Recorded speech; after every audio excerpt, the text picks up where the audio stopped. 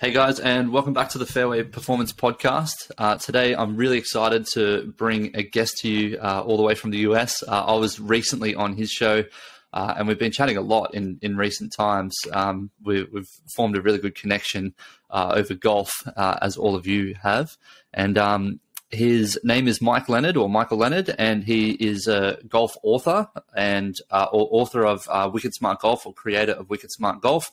And he's also a golf writer. He left his previous career, and I'll let you talk about that, Mike, and tell us how you got into Wicked Smart Golf. But firstly, did you want to give us a quick little intro as to who you are, where you're from, and what got you into golf and golf writing? Yeah, definitely. Well, thanks again, Sean, for having me on. Super excited. That was really fun chatting with you about all things golf fitness. So excited to share with your audience. So I started playing this crazy game about 25 years ago. So I definitely feel old when I say that. But it's been quite a journey. So again, my name is Michael Leonard. I grew up in Oregon, played very unsuccessfully for 2 years in college down in Southern California, and then moved out to Scottsdale, Arizona, after graduating, and really took a big break from golf.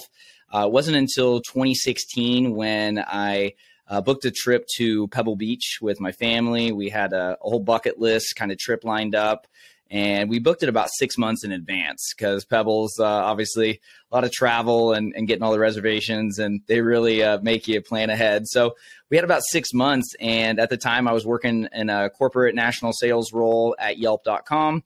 And I really loved the job, but, I just felt like there was something more out there for me. And at the time, I was kind of getting back into golf. And it was just one of those things where I was like, if I'm going to go play Pebble Beach and Spyglass, like, I really got to get my game together. I'm not going to pay $500 to shoot 85 out there.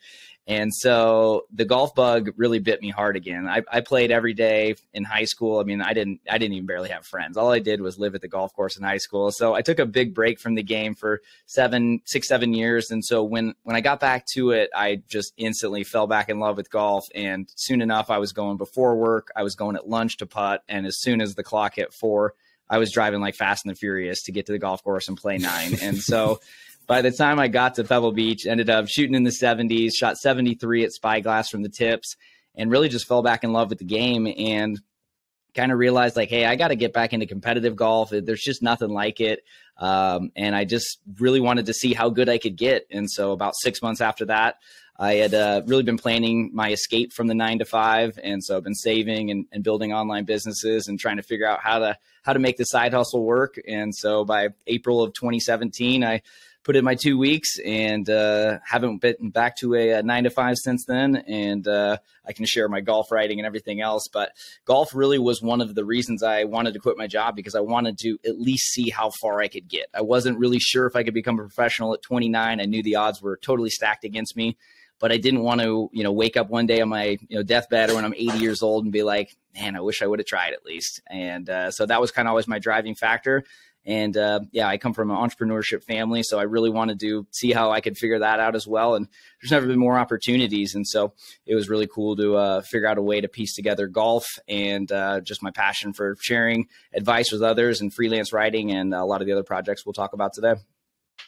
Yeah, man, that's so cool. And you commended me on your show for quitting the military and chasing my dream. So good on you, mate. It's so good to see other people in this space. One, we're brought together by golf, but also business and just trying to help others and making that into our livelihood. So good work.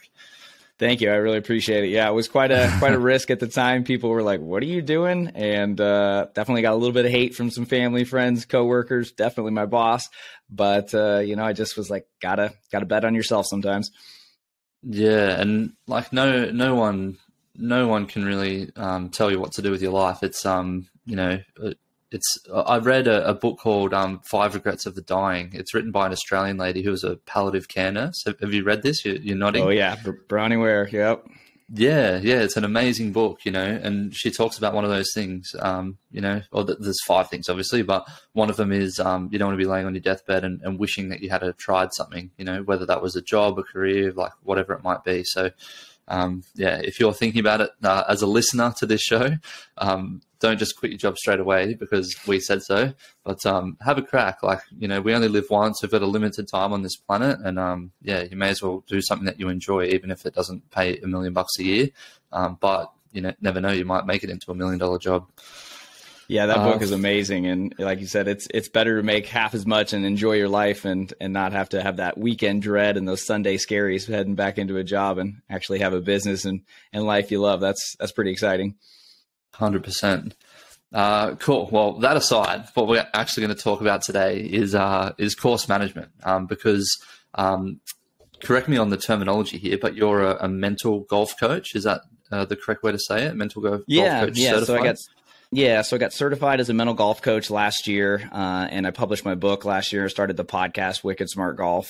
So everything under that name last year, because I've been freelance writing about golf for quite some time. Published a short book in 2017, and really for me, I just was going through this process of trying to become pro and going out there all the time, being at the course 4, 5, 6, 7 days a week sometimes. And, I'm writing about golf, I'm talking about golf. And just the biggest thing I just kept seeing so many times is just these little mistakes people make that are just costing them so many strokes every single round, both with course management and the mental side. So I eventually got certified using the mental golf type system last year because I found so much success using it.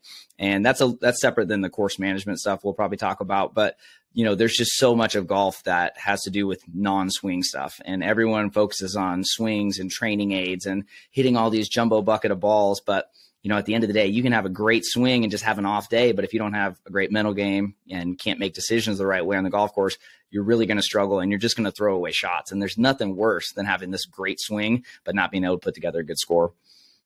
Yeah, and I'm glad you said it there. We're going to, the thing that we'll talk about the majority of today is going to be course management and how people are wasting shots or how to, plot their way around the course a little bit better. So did you want to give us set a bit of context here? Like, what is course management? What things are we considering or talking about here when it comes to course management? Because we hear that term thrown around a lot. Yeah, and I actually reframed it in my book as the whole section as just playing wicked smart, because I hate the term course management, because to me, that just means when everyone hears that, it's like, oh, I just have to hit 3 wood. I'm just going to aim for the middle of the green. I'm not going to have any fun because I'm just going to be playing so safe. And it's like, when you really start to study the numbers that are on the PGA Tour and read books like every shot counts and all these different ones that analyze so many stats, you just realize there's so many things that you can do to change your scores without changing your swing. And so that's really where I just wish people would spend some more time kind of walking through their shot and really understanding the lie and the rough and where they should be aiming. Most people just kind of get up there, they see their ball, they use a rangefinder, they hit the flag, they pull a club, and they go. It's like we really don't have any time to process it and really work backwards. And so to me, course management is just making better decisions on the golf course. So that way you're playing the percentages and not trying to play hero golf every single time you tee it up. Yeah, and having a system, I think, is a big thing there. A lot of people don't have a system, so they don't really know. And I think it was John Sherman, when I interviewed him, he said, because we're not picking specific targets or we're not picking particular things, how do we know if the result of a shot is good or bad? All we have to go off is we're aiming at the flag and we didn't hit the flag, which, it's not really a good feedback mechanism to be trying to do that. So course management, we've defined sort of what it is or your definition of it. What do you think the keys to good course management are? And how can golfers practice and develop better course management or create a system around course management? Yeah, I think it starts even before the round to really go out there and have a game plan. So one of the biggest things that I talk about a lot is just having the right expectations. So a lot of people go out there and they say, I want to play good today. I want to shoot a 75 or I want to shoot an 84, whatever they're trying to do. And they just put this pressure on themselves immediately. And while it's okay to have goals for golf, I think if you go out there and you're going to say, hey, I'm going to make or I'm going to shoot 79, or I'm going to have my best round ever. Like, you're just putting unnecessary pressure. You really cannot control those things. And so instead, what I like to have people do is set birdie goals or set par goals and set something a little bit more tangible versus like, oh, I'm going to play the best golf ever, just because you're putting so much pressure on yourself before you even hit the first tee shot. So I think that is really the first thing. And then the second thing is to have some sort of game plan for the round. So a lot of people, you will either use a golf GPS or yardage books, or, in my case, I really geek out and go on Google Earth before tournaments and really kind of set a plan and go through my practice rounds. And so obviously it's going to be a little bit different from competitive golf versus just going out with your buddies. But to me, it's just not playing overly aggressive and trying to fire at every single flag. But to me, it really just starts before the round, just saying, hey, I'm going to go out there, I'm going to execute every single shot, one shot at a time. And we'll talk probably a little bit about that too, because so many golfers just get so ahead of themselves or really dwell on the past if they have a 3-putt or a double bogey. And so staying present and having that sharp mental game is also really key in just playing consistently, which if I ask any golfer, it feels like everyone just says, I want to play more consistently, whether that's shooting in the 90s or shooting in the 60s or the 80s. Like, everybody just wants to play more consistently, because there's nothing worse than having a great round and then going out the next day and shooting 10 or 11 shots worse. Yeah, well, John Sherman actually talked about that. He said that every golfer, and it was one of the posts I put up, or one of the little clips I put up out of our podcast, and he said every golfer has a 20 to 30 shot swing in them. When he says that, we're talking about Richie Werenski, who a lot of people probably don't know, but he's a top 100 player on the tour, and he, at the Players, I believe it was, he shot an 80 in one of his rounds. I think he made the weekend and then shot an 80 on the weekend, like 76 and then 80. But the week before that, I believe he shot a 62 at whatever the previous tournament was. So that's an 18-shot swing for a PGA Tour player. That's a huge difference. So do you, what is it for you? Like, how big can your swings be? Because you're a +2 marker. So like, give the listeners a bit of an idea about some of the better rounds that you can have, and then also some of the worst ones. I know we don't like talking about the bad ones, but we have to know that they're there. Yeah, they're definitely there. And really, to me, it's learning from them. And so, like, for me, I would, I play in a lot of tournaments, 60, 65 tournament days a year. And so I would say, like, as a +2, I think my average was maybe 72, 73 in tournaments last year. I think I might have had one in the 80s, couple, maybe 5 to 7 in the 60s, mostly in the 70s, low 70s, mid 70s. But to me, I feel like, you're always going to have swings. Of course, sometimes you're going to have days where you just don't feel good, or, your body's not into it. I mean, we're all going to have those kind of ups and downs. But to me, I feel like there's so many things you can do throughout the round to play more consistently. And I'm sure we'll cover those today. But obviously, swings happen. Golf is a pretty stupid game, but I love it. When those bad days happen, though, you got to expect something good to happen the next day. And so having the right mindset is huge. So even when I'm slapping it around, playing terrible, I always try and just focus on one shot at a time, not get ahead of myself. When I was younger, I was the absolute worst at this. I would have maybe a bogey double start or something, and then all of a sudden my mind would race to the end. I would think about shooting an 85. What are people going to think about me? Self-talk would just go down the drain. I'm a loser. I suck, all that stuff. And now if I start like that, I actually kind of reverse it. And I'm like, well, we got those out of the way. Like, you have to expect you're going to make bad swings. I mean, I would say in a given round, even as a +2, I probably only hit 7, 8 shots that I'm like exactly how I imagined. Really, golf is just a bunch of good misses with a few good shots, hopefully a few putts drop, and you have a good short game to me. I mean, but there's just a lot of days where you're going to go out there and you're not going to hit 100% of shots perfect. I mean, even when Jim Furyk shot, 57, 58, I'm sure he missed a few shots even in there. So I think that having that perspective and being able to mentally shift when bad things are happening is key, because I think a lot of golfers do have that ugly start and then they just slide down that hill the rest of the round. They just totally give up. When you need to be able to take control of your mind, you need to have routines in place, and you need to have that kind of mental wiring. So that way, when things do happen, you're able to bounce back, because that's really going to be the difference from someone that's having those up and down rounds versus playing a little bit more consistently. And the thing is, you just never know what's going to happen. I mean, I've had rounds where I started off awful and ended up birdie to finish, broke par. Like, you just never know what's going to happen. And so I wish people would stay mentally engaged throughout that 18 holes a little bit more and not just say, oh, I had a bad front nine, whatever. It's a lot of times when they do that, then they actually have a great back nine because they stop caring so much. They stop thinking and overthinking. And so having that perspective and ability to shift in the middle of the round is huge. Yeah, and I've been talking to a friend about this recently because he's just gotten down to single figures, and he would sort of let a few bad holes sort of get in his head a bit and blow out. But I just reminded him, like, because I don't know whether he actually, because he was a member at my club and he's moved to another club now, but I don't know whether he played in this club champs round with me. I don't think it was, but I was explaining it to him. I'm like, look, I went bogey, double to start the second or third round of the club championships, whatever it was. And anyway, so I was like 4 over through 3 holes. And, I could have been the worst day that I've ever had on the course, and I could have kept going down that bogey train and whatever else. But for the next 15 holes, I went 3 under. So I went, 4 over, then 3 under for those 2 respective parts. So I finished 1 over, and my handicap was like 3 or 4 at the time. So it was a really, really good round. I could have let the start of it, the fact that I'd already used up all my shots for my handicap at the start, get into my head. And he was finding that he was doing that at the start of the round. And, the front nine, it wasn't until recently that he shot, I think it was 10 or 11 over on the front nine. And then the back nine, he had 1 over.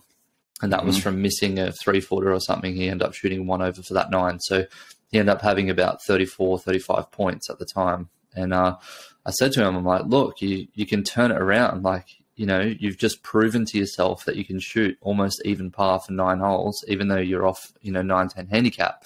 I'm like, that can happen at any time. And it's probably when you just like gave up caring about the total score because you knew it was going to blow out anyway. And there was something going along there mentally that you just sort of gave up all hope, or just stopped caring about the result too much and just focused on the next shot and having fun in between. But in saying all of that, just as an example, and that's a mistake that we see with golfers. What are some other sort of course management mistakes you see? Because obviously, letting it get in our head is sort of a mental and a course management thing. But when talking about course management, what are mistakes, or like top 3 or 4, 2, 3, 4 mistakes that you see amateurs make when they're playing with you?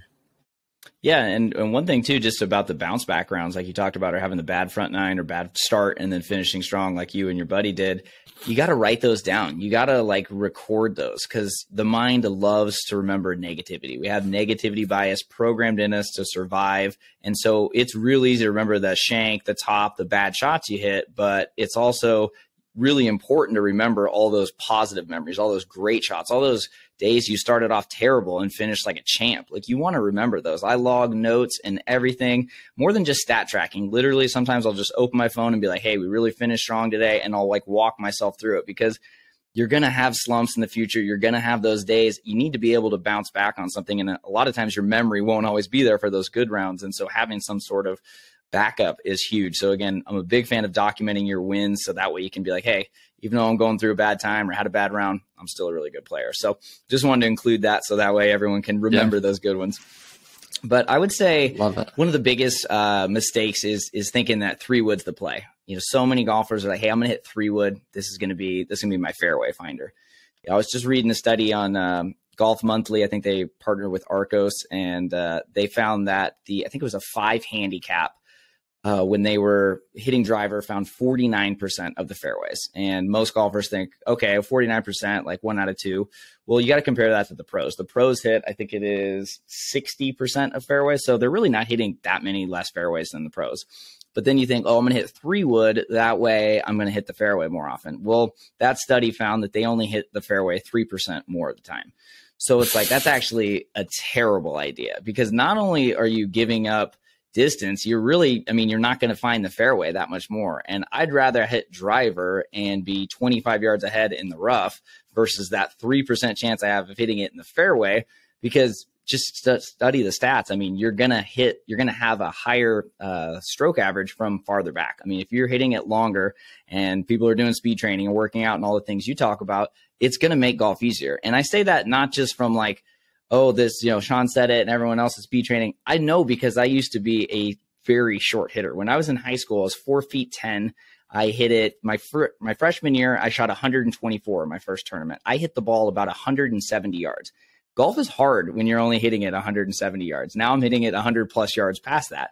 And so it's a lot easier. You'll figure out how to play from the rough. We're not playing like US Open rough everywhere you go. We're not playing like super tight fairways. So take the driver more often. You're going to have less into the green. You're going to have better chances of hitting the green. You're going to have just better opportunities. So to me, that's one of the biggest course management mistakes is people thinking 3-wood is the play. And it's even worse if you're hitting hybrid or 5-wood or some sort of long iron, because then you're going to have like 40 or 50 yards more.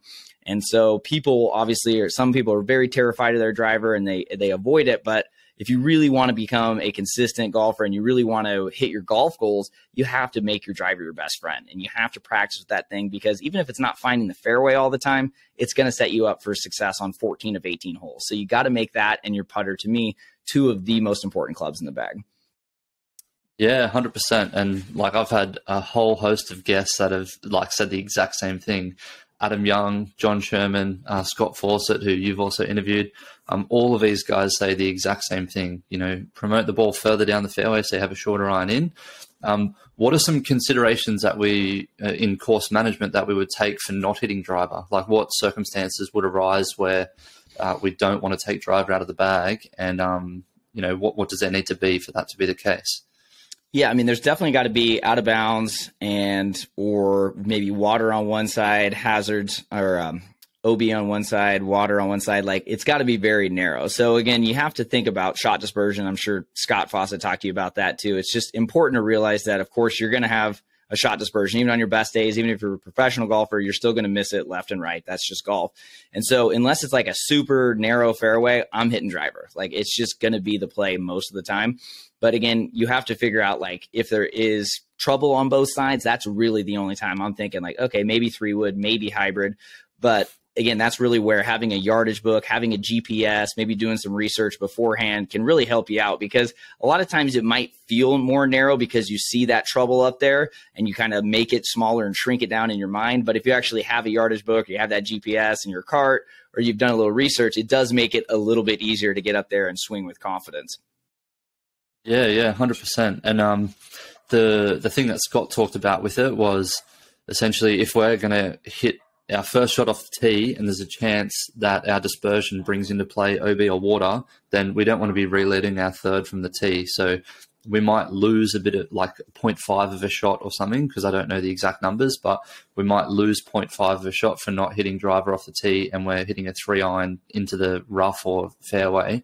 But that's still where net ahead of where we would be if we were to hit driver OB. So yeah, I think OB is the biggest thing we want to avoid. You know, it's like water's not the end of the world depending on where you're going to have to drop at. But yeah, OB is really the kryptonite, if you will, for the driver. That's the time where, you know, if you got OB on both sides of it, absolutely, especially if it's a narrow fairway. But, you know, the biggest thing I talk about too is when you're on tight fairways, like we have to, a lot of people try and guide their swing. And I think that when you feel like it's narrowing down and you're really trying to guide it, you're going to make this little controlled swing. You're going to get overly mechanical and you're rarely going to hit a good shot. So if you are going to hit driver on a tight fairway, or you are going to hit that 3-wood and it might be a little bit more of a risk, to me, you got to commit to it. So many golfers kind of half-ass it and they're like, I'm not sure. Is it driver? Is it 3-wood?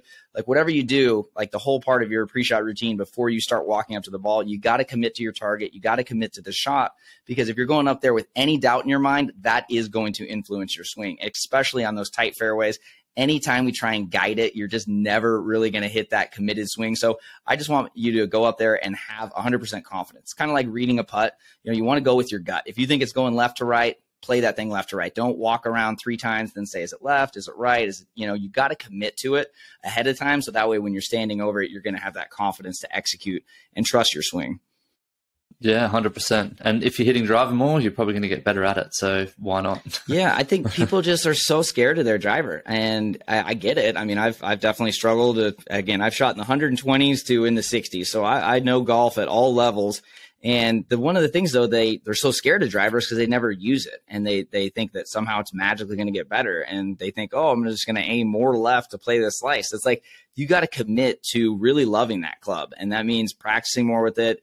I mean, there's so many great clubs out there that will make golf a lot easier too. So getting a custom fit driver, I think that You don't need to get custom fit for every single club in your bag yet if you're shooting in the 80s or 90s, but you want to make sure that you have a custom fit putter and a custom fit driver, and not like spending thousands of dollars, just making sure the loft and the shaft are right for you, because you can make little adjustments with those club weights and sliding weights and the hosel that will literally help you 10, 15 yards sometimes. And that's going to help give you that confidence. So a lot of people just have the wrong equipment too, and that's making golf even harder. So even the beginning in my chapter talking about course management, we'd say, hey, we got to get the right gear, because if your shafts aren't right, if your loft isn't right, you're kind of screwed from the start. So getting that under control is huge. And with new clubs coming out every year, you can always buy the old ones and save a couple $100 too. I mean, they're still going to be great clubs. So that's one of the two clubs I think we should constantly be updating and just making sure that it's fit for your swing and your swing speed.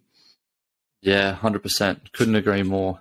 And so that's the first mistake. What other mistakes do we see? So number one is taking 3-wood off the tee or less than driver. What's number two?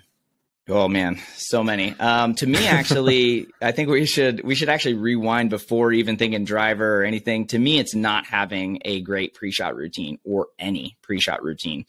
Because really, if you look at all professional golfers and high-level amateurs, they all have a pre-shot routine. They don't have the same pre-shot routine at all. I mean, everyone's different. I mean, I was just watching the Farmers Insurance last weekend, and I'm blanking on the guy's name, Sam Ryder, I want to say. He had one of the strangest routines I've ever seen, but it was his. You know, it worked for him. Tiger's is different than Phil's or Sergio or anybody else, but they all have a pre-shot routine. Because when you have that sort of consistency, it's going to help you walk up to the golf ball with confidence. That is just one of the things that all pros have in common. But again, there are some similarities in terms of time-wise. So in the book, I believe it's by Mike Bender, called Golf's 8-Second Secret, he talks about he basically studied some of the most successful players. They had at least 5 major championships under their belt. So again, these are the best of the best. And he found that all but one swung the golf club in under 8 seconds from the moment they stepped into their stance and actually had their stance ready and got to follow through in 8 seconds or less. If you go out on a driving range or you go out on a golf course right now and time and, a guy who's shooting in there maybe 20 over, something like that. I think the average handicap is 14. So let's say a 14 handicap. I guarantee you he's taking 10, 15 seconds sometimes, especially on those difficult shots. So to me, course management starts with building a really consistent pre-shot routine. And it's not just synonymous with golf. I mean, think about in the NFL, the field goal kickers, they have a routine they go through. Basketball players, when they're on the free throw line, they spin the ball, they dribble. They're getting their mind ready and they're getting their body ready because they've practiced this. And that's one of the biggest mistakes I see with most golfers. They just have no pre-shot routine, or they have one that's so inconsistent you can't even call it a routine. And so there's a lot of things we could break down into that. But to me, we got to have like different parts of your routine. So that way, again, you're standing over it with confidence, because you and I both know there's nothing worse than standing over a shot, second guessing yourself. You're like, is this the right club? Is this the right shot? And you start thinking too much, then you're going to take 10, 15 seconds. You're going to let doubt. You're going to let those mental demons get in there, and you're really just going to make golf even harder than it already is. So to me, I always tell everyone, hey, develop a pre-shot routine on the driving range. Like, when's the last time you saw someone just take a small bucket at the range and go through and do their pre-shot routine for every single swing? Chances are not often. I mean, I was at the range today. This guy had a jumbo bucket. It was obnoxiously big. He just was rapid firing, never working on his routine, really struggling. Again, he was just making a lot of these practice mistakes that are just making golf harder. But to me, it's practicing with purpose and making sure you have a routine, so that way when you are playing well, or when you're not playing well, is especially when you need your routine, you're going to be able to have the right thought process. You're going to be able to get in the zone a lot more, and you're just going to be able to swing with confidence. Because if you're doubting yourself over any type of shot, usually that just comes from not going through your step-by-step routine and committing to the shot and the club that you want to hit. Yeah, 100%. I feel like, especially with the people that I play with, or playing in just the club tournaments that I play in a lot on weekends or during the week, I find so many players don't have it. And when they see a player that does have it, they sort of get the shits with you a little bit, because they're like, oh, why is he taking this time? Like, why is he standing back there and looking where he's going to hit it, and then like walking up and doing this thing? And it's almost like it annoys other people to see that. And I don't know because they're getting beat by that guy who has a routine. Yeah, like maybe there's a bit of jealousy there, or they just don't have one and they just don't know how to do it. How have you set up your pre-shot routine? Like, what's some advice around setting up a good pre-shot routine? Like, what factors are you taking into account? Yeah, it's a great question. And to me, there's two parts. There's the conscious mind part and there's the subconscious mind part. So let's keep it real simple. So the first step of your routine is analyzing the shot. So let's imagine that we already hit our drive. We got up there. We're hitting our second shot into a par 4. So the first thing when I get up there, again, here's the routine of most people. Most people get up there. They laser the flag, they pull their club. Maybe they take one practice swing next to the golf ball, look at the target a couple times, then just go at it. There's really no thought process. There's, sometimes it's 5 seconds, sometimes it's 10 seconds, sometimes again, it's 20 seconds if they're standing over it. Like, think about Sergio Garcia back in the day. He would just take forever and ever. And so if you really watch those nervous shots, people tend to get very time lengthy and they're just thinking about it too much. So to me, we got to not take time and actually be efficient over it. We got to analyze the shot. So the first thing I'm looking at when I get up there is I am checking the lie above all else, because your lie is really going to dictate what you're going to be able to do. If you're in a fairway divot, if you're in the fairway, if you're in the rough, those are all going to be different things, and those are going to impact your target. So first thing I'm always checking is the lie, and specifically the stance. Is it going to be uphill, downhill, side hill? So you want to start that way. So that way, again, we can figure out what kind of shot we need to hit into the green. Then from there, I do, of course, hit the rangefinder and then hit the flag, and then I try and work backwards. So if I'm up there, let's say we have 150 yards to the flag and it's a back flag.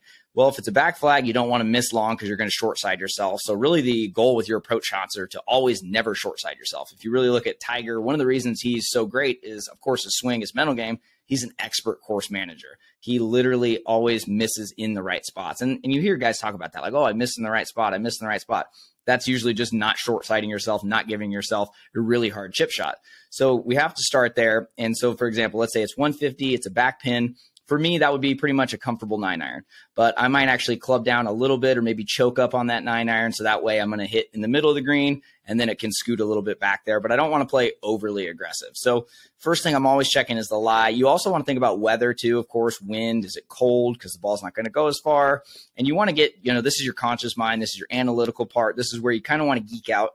And it might sound a little intimidating right now, but like the more you do this, the more it becomes, this is just, rapid fire. You're instantly able to just figure out exactly the wind, the elevation, the distance to the flag, where you want to miss, where you don't. And so it becomes pretty systematized. And so once you figure that out, then it's time to say, okay, we got the distance we want to hit. So let's say for this example, I got 145 yards. The pin is 150. I want to hit at 145. Anything past 150 is kind of going to get me in some trouble. So that's when I think, okay, then I pull the club. Unfortunately, most golfers get out there and they just fire at the flag, then they pull the club. But again, we always want to work backwards. And so from there, then I would think about my target. And so target selection is huge. I think most golfers aim at the flag way too much. If it's not in the middle of the green, it's probably not the best idea in most cases. I think if you're shooting, let's say you're the average golfer at 14 as a handicap of the average male golfer, I really don't think you should aim at the flag unless you're probably inside 120 yards. If it's, tucked behind a bunker or behind the lake or whatever it is. Like, a lot of players play way too aggressively, and I get it. You have a less than maybe 120 in, or you have 130. You think, this is my time. I got to take advantage of it.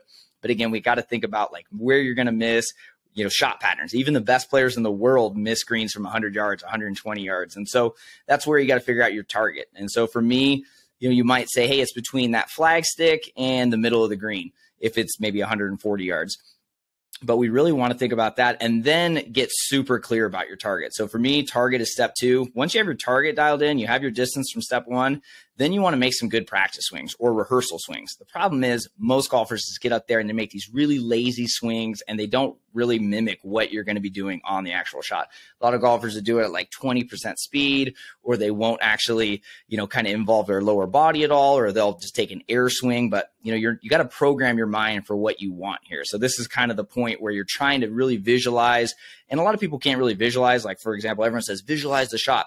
I can't visualize anything. I've never been able to see a shot tracer up there. So for me, I try and feel it a little bit more in my hands. I like to verbalize and say, hey, I kind of see this going, off the left side of the green, kind of cutting in. So everyone's mind is different. And that's really the beauty of the mental golf type system, is you got to like figure out your personality type.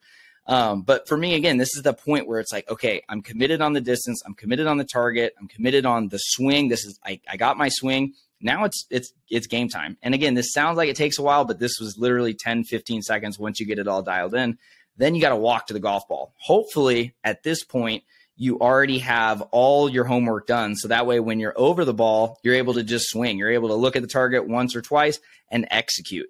But the problem is, again, most people skip step 1 and 2, and then they're thinking about that over the ball. That's going to lead to 10, 12 seconds. A lot more doubt's going to come in, and you're just not going to commit. So you really want to give your mind a clear picture. Jack Nicklaus always talked about that. He said he never hit a shot, even in practice, without fully concentrating on what he wanted to achieve.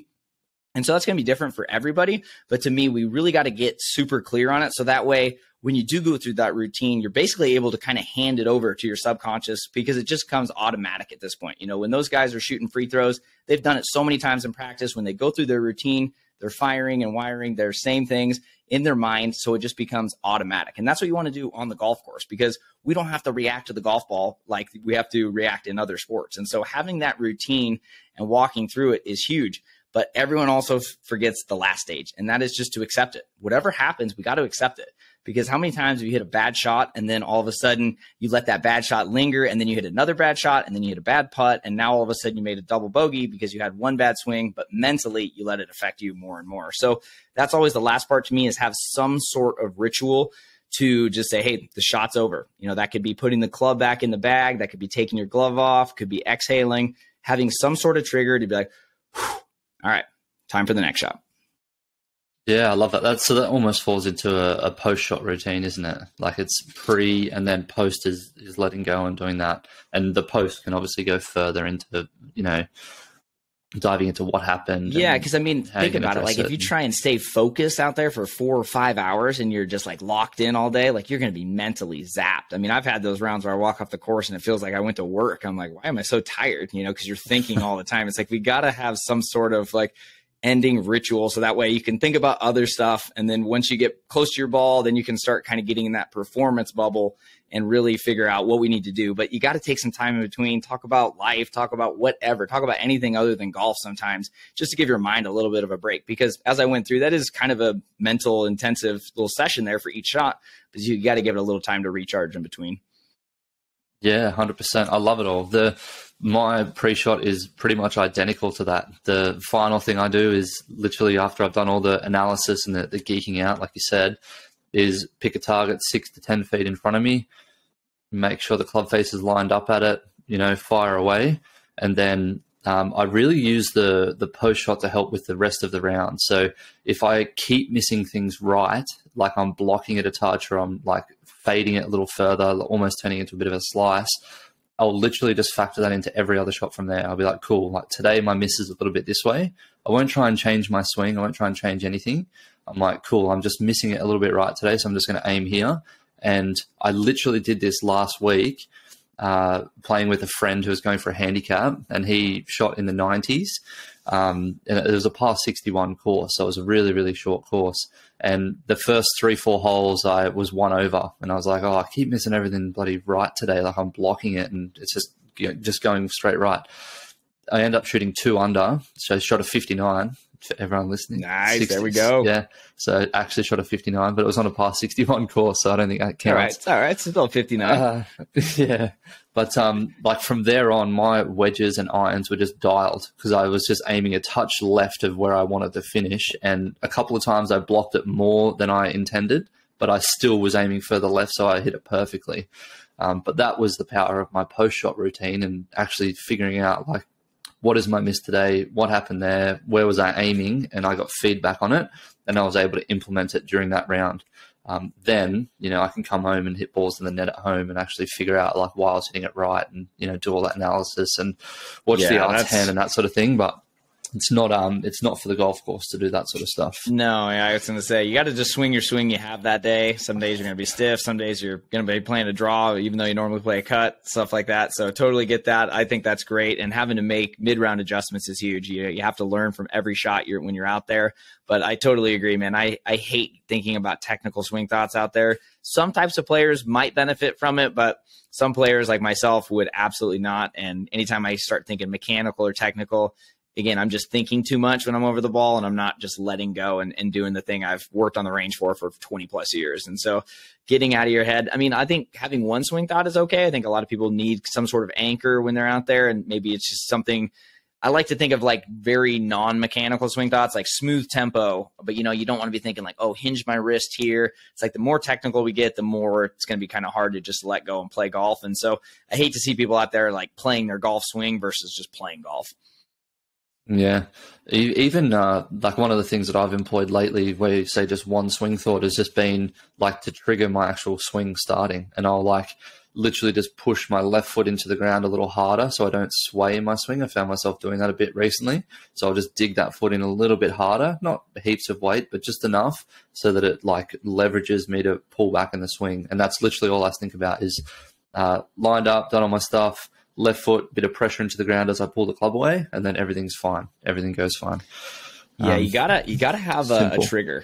Yeah, I think that having a trigger is huge. I think a waggle is really beneficial too. Ben Hogan talks about the waggle in his book so much. If you really look at most really solid players, they have a little bit of movement, because think about how hard it is to swing a golf club at 100 miles an hour if you're completely stationary. Like if you just have no movement to go from 0 to literally 100 plus miles an hour, it's really hard to do. But if you're over the ball, and like if you watch long drive guys, they're the epitome of this. They're moving their legs, they got waggles.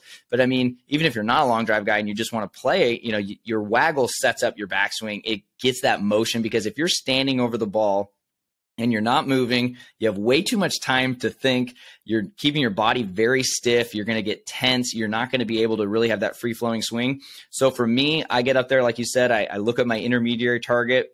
I get into the ball, I look at the target, then I do a little bit of a waggle, confirm, and then as soon as my head gets down and the club hits the ground, then I just go. Like that's my trigger for me, and I just don't want to be standing over the golf ball. So yeah, I think if people can have some sort of trigger, it can be the weight thing like you mentioned. I think that's actually really good, because swaying is a big issue for a lot of people, actually something I worked on today, so I like that tip.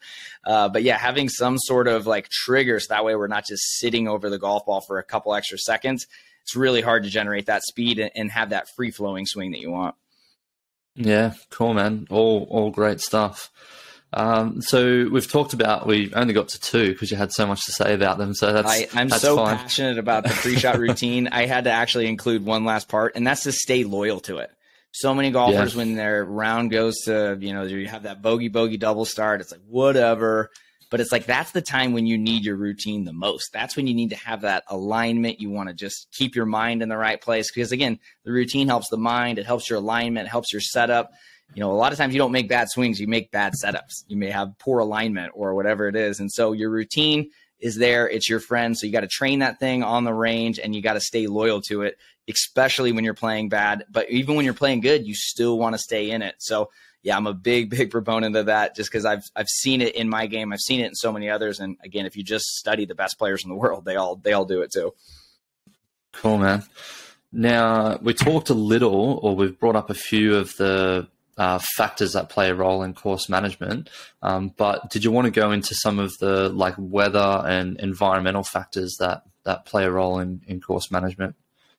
Yeah, definitely. I think there's a couple things. Obviously, when it's windy out, you really got to respect the wind. You got to make sure that you're having the right game plan. If it's into you versus downwind versus side hill or side wind, like that's a big factor. And to me, we don't get to practice in that. You have to like when it's really windy out, most people don't just like drive to the range, but yes, wind practice. So you're kind of out there like guessing a little bit.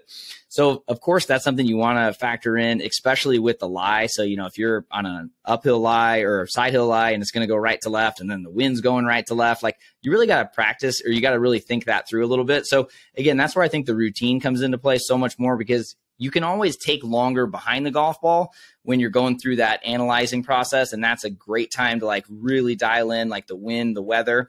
And that way you can then again, walk up to it. But it's okay to spend more time back behind it. But again, once you're over the ball, that's when you like that 8 seconds or less. But another thing too is moisture on the golf ball. A lot of times if you're playing in the morning versus the afternoon, depending on where you live, like that's going to play a big role too.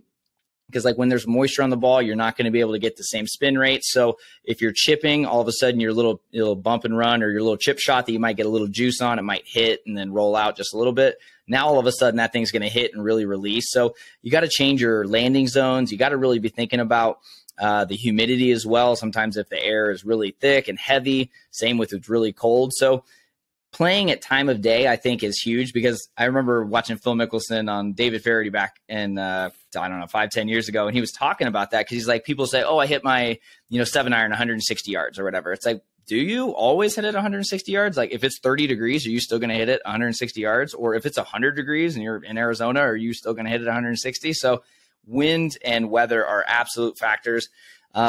I don't really have any like general rules for it. I think, again, it just comes down to making sure you're thinking that through with your pre-shot routine, and making sure, again, you can spot these things, when you're analyzing it and you're going through all that. So that way you're just not making silly mistakes by just being like, oh man, I forgot. Yeah, it's really hot out. The ball's going, or, oh man, it's really cold. I think one of the biggest things too, with like right along those lines in course management, is just people need to club up more on approach shots. If you really look at most golf courses, most of the trouble's short. The water, the deep stuff, the sand, most of the trouble's short. And unfortunately, most golfers try and hit a club that they have to hit 100% perfect to actually work out. And I mean, like I said, I'm a +2 and I probably hit 7 shots around and I'm like, perfect, absolutely nailed it. So you have to figure that you're going to miss some shots, maybe 70, 80%, versus hitting it 100%. And so if you're always having to hit shots perfect just to get on the green, you're going to leave yourself in some really tough situations. So that's one of those things where I just wish people would put the ego aside. I mean, I can't tell you how many times I have no problem on a par 3 seeing a guy hit a 9-iron and I take a 7-iron. I don't care. Like, so many guys get involved in watching their competitors and not playing their game. Who cares? Like in high school, I rocked a 7-wood, man. I had no shame in the game. Everyone else is hitting like 5-irons and 6-irons. I'd hit my 7-wood, but you know what? It was going to be right for my game. I was happily playing with enough club and playing with clubs that would actually help my game. So to me, I just wish when it comes to that course management, got to club up a little bit, because even if you do hit it good and you hit it too good, you might miss a little bit long, but you're probably still going to be on the green. If you go a little bit long, again, the most trouble isn't long. I mean, how many times do you see guys miss in the water long? It's always the water short. So I wish that people would factor in, hey, I'm probably not going to hit this 100%, especially higher handicappers. Like, that's just how it goes. I'd much rather see someone take an extra club, choke up a little bit, have a little bit of a knockdown, controlled swing. You're going to hit more greens, you're going to have more birdies, and you're not going to short side yourself from in the bad stuff short of the green. Yeah, I actually played, now that you say that, it just brought back a memory of a recent round. I played at a golf course called the Coast, which is right on the coast of Sydney here. And it gets very, very windy there, and the conditions can be, pretty torrential at times. Like, it's crazy, sort of like Pebble, but way not as nice a course as Pebble. But the conditions can be the same, like big southerly winds, like strong winds, that type of thing. And we were playing this par 3. It's on the back nine. It's around like the 15th or something, if anyone's listening has played there. And it always plays into a northeast wind, like northeast wind in Sydney in summer, or the east coast in Australia. Northeast winds are the prevailing winds, and they're always like really strong in the afternoon, like 30 to 40 kilometers an hour. So 20 to 30 miles an hour, 25 to 35 miles an hour. So anyway, I've choked down on this 5-iron playing I think it was like 150 meter hole, 160 meter hole. I've just choked down on this 5-iron, just hit it to the center of the green. And this old guy's like, oh, what were you hitting a 5-iron for? And then he's pulled out his 7, which he normally hits that far. And he's ended up like 25 meters short. I'm like, that's why. And he's like, oh yeah, he just couldn't comprehend that he couldn't hit that club that far, like literally. And if he can dial in some of those mistakes, like instead of playing off 22 like his handicap was, he might be playing off like a 15. Don't fight much more enjoyable game. Yeah, like he said there, like you don't fight it. Like, a lot of people whine about it. Like, it's not going anywhere just because you complain about the wind. Like, you have to figure out how to adapt, and sometimes that means taking a club that you would never take from that distance. But who cares? Like I said, they always say, of course, no picture on the scorecard. Like, no one's going to remember that you took 2 more clubs than anyone else. Like, they're going to remember that you played better than those people. So yeah, having just the the ability to make better decisions is just so key.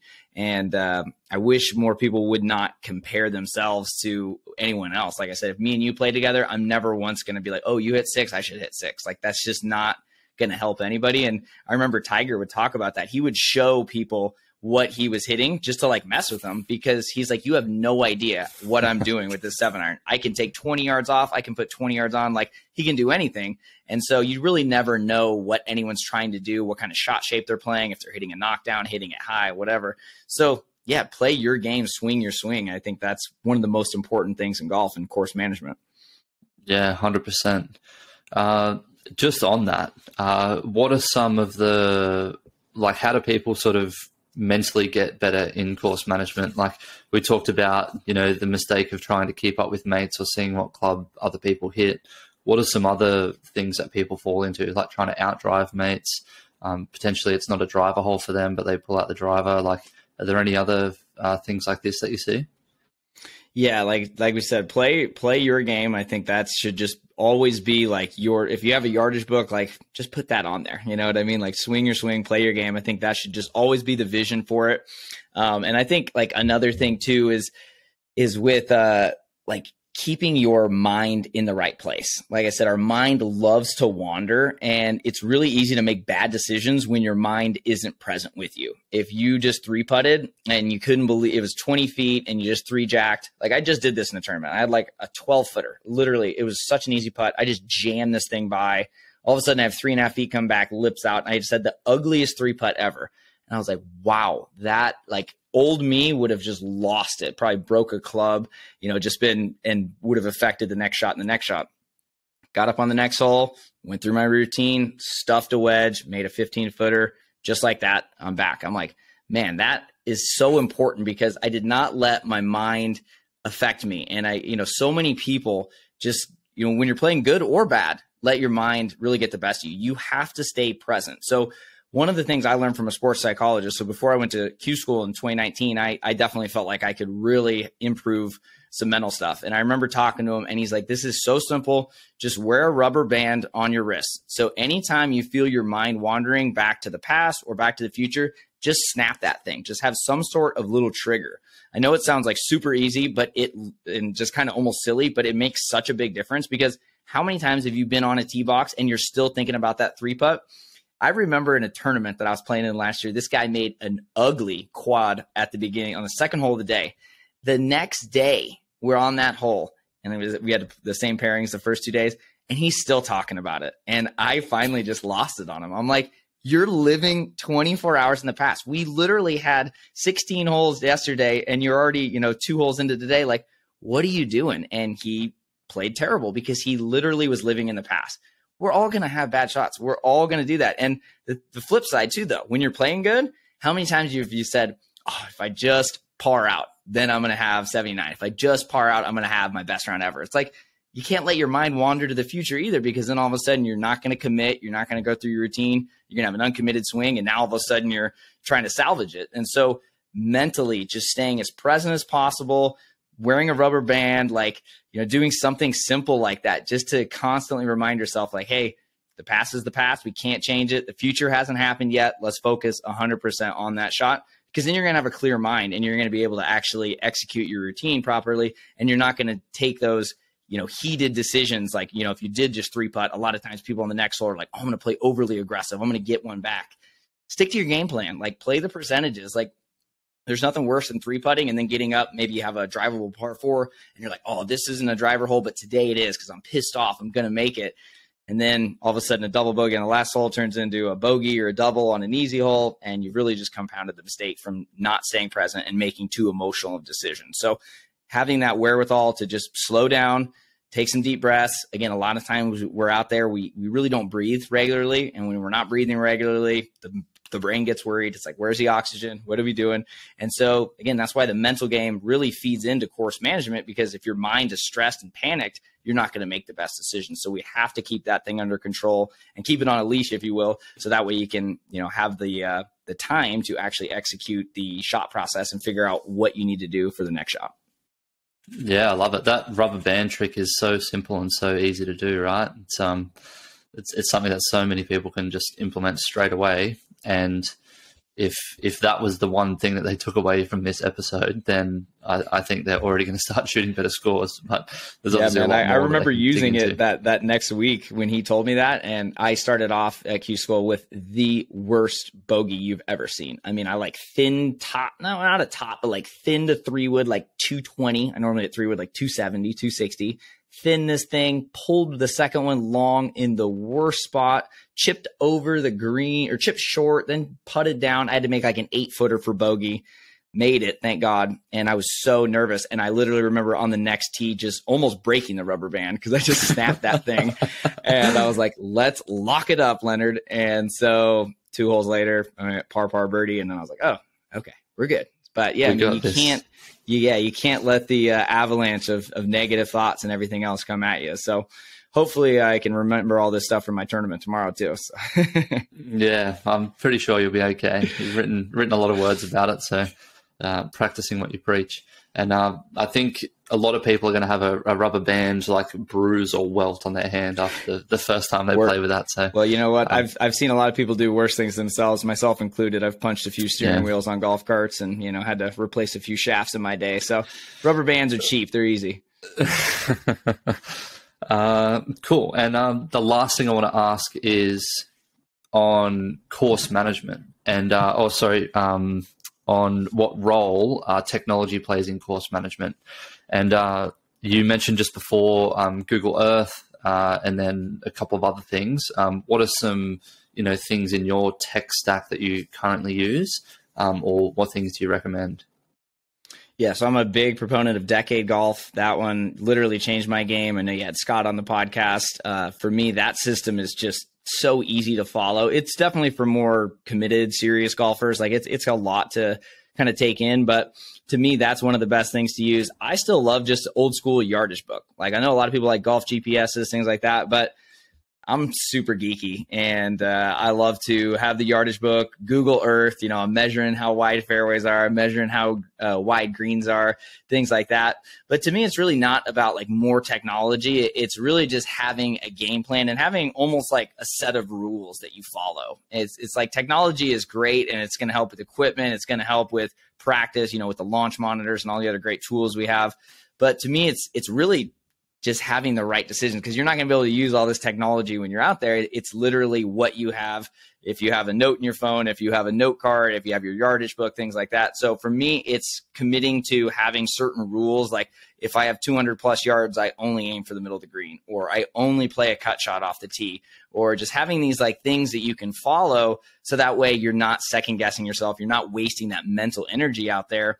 And that happens, of course, by doing all this ahead of time. You got to have some sort of plan so that way you're not out there kind of guessing and testing. And you're obviously going to have to do that in some sense at the beginning of your journey or in practice rounds. But eventually you're going to figure out what works for you, what works for your swing. And you kind of want to follow those rules and just that way you don't have to make as many decisions. We've all heard of decision fatigue. That's why all the CEOs wear the black t-shirts every day or whatever. It's like the same thing happens on the golf course. If you have to overly think about, oh, am I going to hit a draw on this one? Oh, do I aim for the flag on this one? Oh, do I do this? It's like when you have 4 or 5 rules that you just follow every single time and you do that homework ahead of time, it just makes golf a lot easier because you're not wasting so much mental energy. Yeah, 100%. And I mean, there's so many tools out there. And they all give, free trials and test it out and do this and that. So my advice on that would just be to try a couple of them out in your practice rounds, see which ones work really well for you, and then incorporate it into what you're doing for your planning, like you're saying there. And I think part 2 of, I guess, when technology for course management is tracking your stats. If you really want to get better and you're like committed, you got to track your stats, because that way technology will absolutely help you out, because you might think, oh, I drove it bad today, but the stats are going to, tell you differently, or they're going to crunch the numbers for you, because then you can actually change that stuff in practice. So many times golfers love to work on their strengths in practice and they just avoid their weaknesses. But it's like, if you really want to get better, use technology, log your stats, or use those trackers during the round, different apps. And then that way you're going to be like, oh man, I really lost a lot of shots chipping today. Next week, when you're out there practicing, spend some more time on the chipping green. Like, keep it simple. You you got to work on your weaknesses in golf, because when you're under pressure or you're in a tournament, that's when those things get exposed and you can't hide forever. So you really want to work on those. So that's probably the best time to use technology. And it's not really during the round, but it's after the round when you're kind of crunching the numbers, and you can actually look at everything objectively and figure out what your weaknesses are and what you need to improve. Cool, man. Well, I'm aware of the time, so we'll wrap it up here. I talk all day with you, Sean. No worries. Well, mate, there's so many things that we can implement straight away into, our pre-shot routine, mapping out courses, decision-making, post-shot routines, environmental factors to take into account. So there's so many actionable things in there. So thanks very much for providing all that. Where can people find you, or, read some of the work that you do? Let us know where we can go and search you down. Yeah, so everything's Instagram, TikTok, YouTube. Everything is at Wicked Smart Golf. So doing a lot of short form content these days, especially on TikTok, growing a lot there. And the golf podcast, of course, is called Wicked Smart Golf. And then my book on Amazon, which is available in hard copy and Kindle, and hopefully get the audiobook up soon, also titled Wicked Smart Golf. And I write for a lot of different clients. So if you really want to look at some of my stuff there, you can basically, if you go on to wickedsmartgolf.com, I have a link to some of my most popular articles that have really done well on course management, short game, mental game. And so I'll send you all the links so that way you have it. But if you want to follow the journey on social media, it is at Wicked Smart Golf. Amazing. Well, thanks again for your time, mate. You guys listening, definitely go and check him out, and we'll have to get you back on in the future for a round 2, and we'll talk a bit more about the mental side of things. I know we carried over, or sort of got caught between mental strategy and course management a little bit there, but they've got a lot of crossover. But next time we'll go straight into the mental side. Oops, sorry, I think I lost you there, bud. That's all right.